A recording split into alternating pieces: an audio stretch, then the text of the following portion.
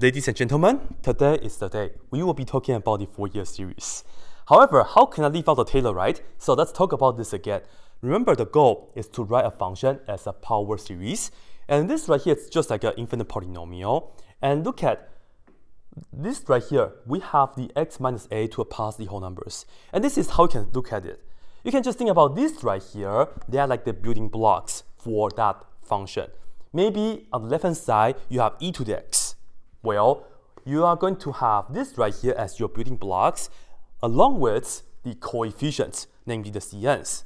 And to figure the cn's out, well, thanks to Taylor, which I showed you in the previous video, we have this formula for that. And whenever you use this formula to figure out the power series for f of x, we are going to be respectful. We will call this the Taylor series. That's all. Now, let's talk about what Fourier series is. First of all, this right here is just the name of a person, just like Taylor. So nothing too fancy. It's just the name of a person, right? And the goal right here, it's pretty similar. We want to write a function into something else as well. But this time, we will actually like to write f of x as a trig series. So it's not a polynomial. Like earlier, this right here is like a polynomial. But this time, we'll be using sine cosine to help us out. Namely, it's like a trig series. Why do we use sine cosine? Well, because they are periodic, and in a lot of situations, a lot of things keep repeating. So it might be a good idea to have sine cosine as the building blocks.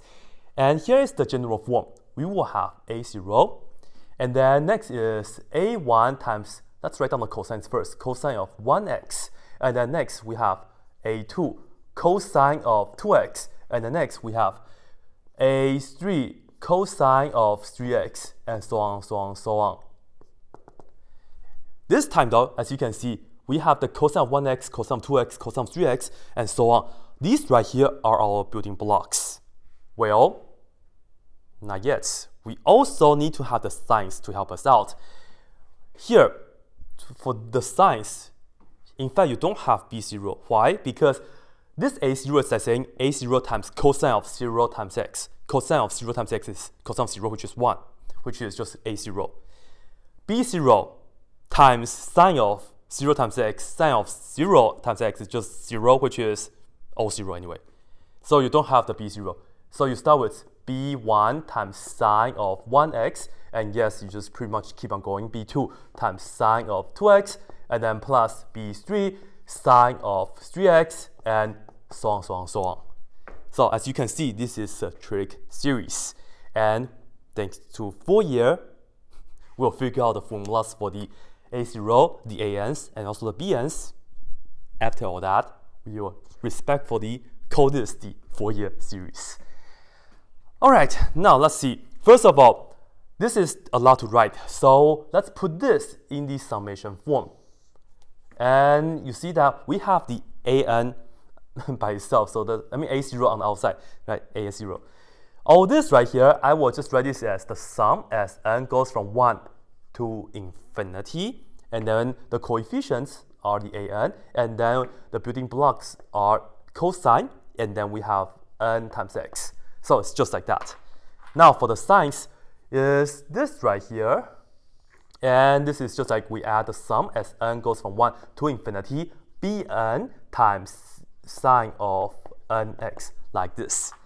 So this right here, it's a pretty scary looking expression. It's actually not that bad though. And another small remark is that because the summations are pretty much the same, so you can actually put this and that together in one summation, that's fine. But anyway, this is what we have.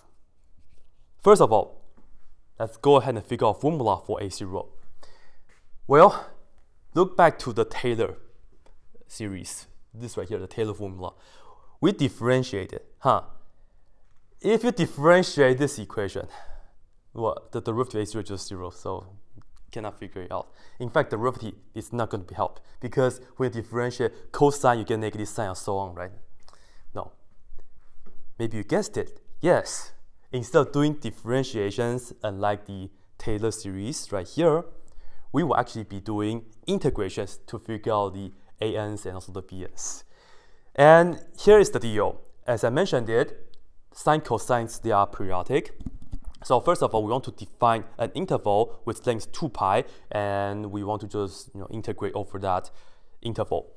So I will just write this down right here for you guys. Perhaps we can choose an interval, and it's pretty easy to work with from negative pi to pi. You can also do the following computation from 0 to 2 pi, up to you. This is good because 0 is right in the middle, so why not? Okay, so first of all, what we would like to do is, let me just look at this equation and integrate each and every one from negative pi to pi, and hope for the best. It will be the best, you'll see. So let me just write this down right here for you guys. First of all, on the left hand side, we have f of x, and as I said it, we are going to integrate this from negative pi to pi, and I'm going to leave a space here. You guys will see why. So I will have the dx right here. And this is equal to, I will also integrate this from negative pi to pi, and this is a naught or a0, up to you, however you want to say it. Leave a space right here. This right here, don't forget, this right here is just a bunch of the addings right here, right? When you integrate this, you can just integrate this term by term under the assumption that this right here converges. And of course, it has to converge in order for the following to work. So what we are going to do is we will just add, and instead of putting the integral here, we can actually put the integral here because it's just like we're adding the integrals. So we have the sum as n goes from 1 to infinity, integrating it from negative pi to pi of this expression, which is an cosine of nx. And leave a little space, you guys will see why, and then put the dx. Same thing here, so we are going to add the sum as n goes from 1 to infinity. I'm just integrate this term by term, so we'll have to integrate this from negative pi to pi. And we have bn sine of nx. Leave a space and then put the dx right here. Okay, so let's see, let's figure things out. Well, if you have a function, this right here is, you have to go to work that out. So that's there. Let's see. This right here is just a constant. If you integrate this, you get a naught times x. And then if you go from negative pi to pi, this right here is actually really easy because the answer is just 2 pi times a naught or a0, right? So you can just work that out. It's not that bad at all. And now let's look at this. Well, an in the x word is just a constant, so you can ignore that. Let's focus on the integral. So let me just put a note right here. The integral from negative pi to pi cosine of nx dx. And let's do this real quick. Well, cosine of nx inside, when you integrate that, you get positive sine of nx. And don't forget the chain rule. The derivative of nx is n, but you are integrating, so you have to divide it by that, so it's 1 over n right here. And then you are going from negative pi to pi, and you just do the usual thing. You have the 1 over n sine of n, put the pi here, so you have n pi here. And then you are going to subtract 1 over n sine of n, and then put the negative pi here. All that. Well, you remember, n is 1, 2, 3, 4, 5, and so on, namely positive whole numbers. So when you have sine of n pi, in fact, this is just 0. Why? Because sine of 1 pi is 0, sine of 2 pi is 0, sine of 3 pi is 0, and so on. This is 0, and this right here, it's also 0. Therefore, all this right here is just 0. In other words, all this right here is just 0. Cool, huh? So this is gone. Now, this right here, if you integrate, just focus on negative pi to pi of just the sine of nx, like this. This right here, it's also 0. Why? Because sine is an odd function. And when you integrate an odd function from negative pi to pi, this is going to be 0. So this right here, it's just a bunch of zeros, right? So in another word, all these two are gone. You have this, it's equal to 2 pi times a naught. We can just divide 2 pi on both sides. So the first little formula right here is a naught equals 1 over 2 pi times the integral, hold that, times the integral from negative pi to pi of whatever the function is, dx. This is the first piece of the formula that we have. So this right here is pretty cool, huh? Now, one of those three things done, we still have to figure out the ANs and also the BNs. You see, the ANs and BNs earlier, they didn't matter because the integral parts, they were 0. So now this time, we cannot just integrate this. We actually have to introduce something else to help us out. So what can we do? Okay, I'd like to tell you guys this. In an integral, sine, cosine, they get along with each other really well, right? So I want to have maybe the cosine to help us out. Let's see. So when you look at this, not only we are going to integrate this from negative pi to pi, but before that, we actually have to multiply everybody here by a new function. And it's not that new, it's just cosine of something, right? But if you just simply multiply by cosine, it's not going to work. So actually, I will tell you, we will have to multiply everybody by cosine of mx. What's m though? M is just a positive whole number, so I'll just write down m is belonging to the positive whole number. So yeah. So you can just write cosine of mx here, and then this right here, you also have to multiply by cosine of mx. And you might be wondering, how do I know to multiply by cosine of mx? I don't. Fourier did, so ask him, don't ask me. Anyway, here is what we will do. This right here, let me just write it down better for you guys.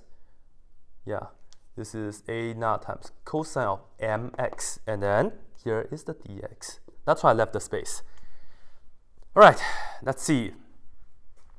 This right here, once again, is to be done, right? So I'll leave that. This right here, it's, if you just ignore the constant a naught, when you integrate from negative pi to pi of cosine of mx, that's the integral that we did earlier for the cosine of nx from negative pi to pi. So don't let the m or n bother you. In fact, this right here will give you 0, just like earlier, right? Now, we have to figure this out. Well, leave the an right here, okay? So I'll just focus on this integral. So I will just write this down. We are going to examine negative pi to pi cosine of nx times cosine of mx dx. So these two right here, sometimes maybe the m can be the same as n, so be careful with that. So we'll have two situations to consider. What if the n and m are the same, and what if they are different? Well, you can just work this out on your own. In fact, I would like to tell you the following, all right?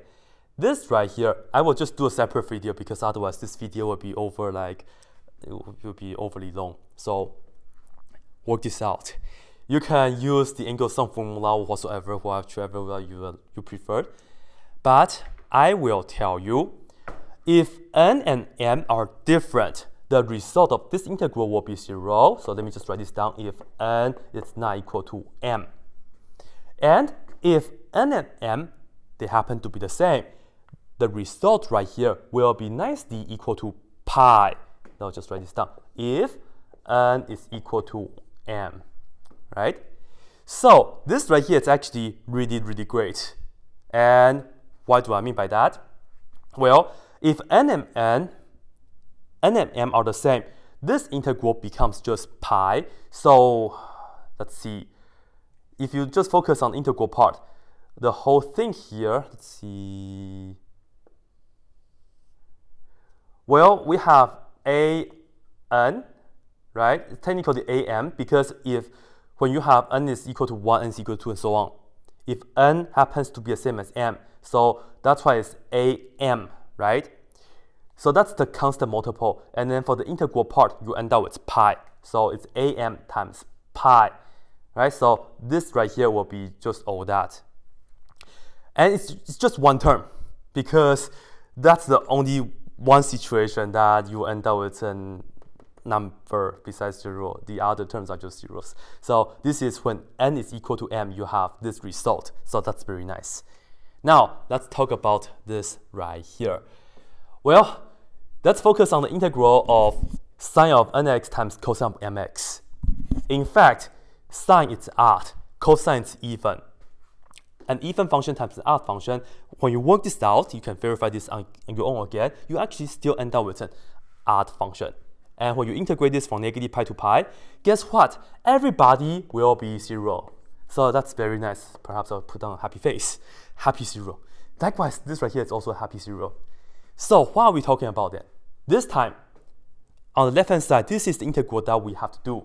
And then on the right-hand side, we actually only end up with am times pi. Am times pi. This is the subscript m, right? And of course, we can just now divide it by pi on both sides. That's pretty much it. But usually, we don't write m. We still use n. So we are going to replace the m by n again. So another thing that we know right now is an equals, once again, we're just fixing the index right here. I will divide the pi here. So we have 1 over pi, the integral from negative pi to pi, and we will have to integrate. This, right? So it's cosine, it's f of x times, and because I'm using n right here, right? I'm using n, so I'll also replace the m by n. So multiply by cosine of nx like that. So once again, this right here had n. Likewise with this m, but let me just replace the m with n. So this is the second formula that we have. Cool, huh? Now, one more thing and then we'll be done. We'll have to figure out the bn's. Earlier, I multiplied everything by cosine of mx. Take a guess. What are we going to do this time? Well, erase the board. You guys can take a guess. What's the best friend of cosine? Right, who is the best friend of cosine? Yes, it's sine. So instead of multiplying everybody by cosine of mx, we will be multiplying everybody by sine of mx. And once again, m is just positive whole numbers. So a positive whole number. And this right here is sine of mx, and right here this is going to be sine of mx, and then this right here, it's going to be sine of, sine of mx. This right here is to be done, so leave that. This right here, thank God, this is an odd function times a now, which is still odd. This right here gives us the happy 0. And let's make it happier. This right here, just focus on the integration. Cosine times sine.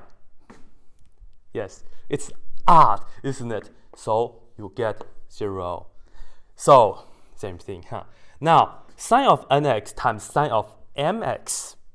Well, we are going to focus on that integral. So let me just write this down, the negative pi to pi integral, right? This is sine of nx times sine of mx dx. Let me tell you, it's really similar to the other situation that we had. We have two possibilities, 0 or pi. If n and m are different, you get 0 for the whole integral. So this is when n is not equal to m. And when they do happen to equal to each other, the result of this integral is nicely equal to pi. Haha. So for this part right here, n goes from 1 to infinity, so somewhere it's going to hit m. And we'll just have bm here times the integral part. Let me just write this down. Bm should be in red, just like earlier. And then the integral part, the integral of all that, it's going to be pi. Yeah. So look at this. We have this integral, and the inside is with the sine of mx. Here we have the bm. Replace the n with n again. So I will tell you, bn is equal to 1 over pi. Still integrate this from negative pi to pi of the function f of x. And you have to multiply by sine of nx, like this. So these are the 3 main ingredients for the Fourier series. Whew. Feels so good, isn't it? Coming up next, let's find the Fourier series of e to the x. But at the moment, this is it. Leave a comment down below and let me know if you guys have any questions. And if you guys are new to my channel, be sure to subscribe. And as always, that's it. I'll make this closer so you guys can see it. Yeah. Bye.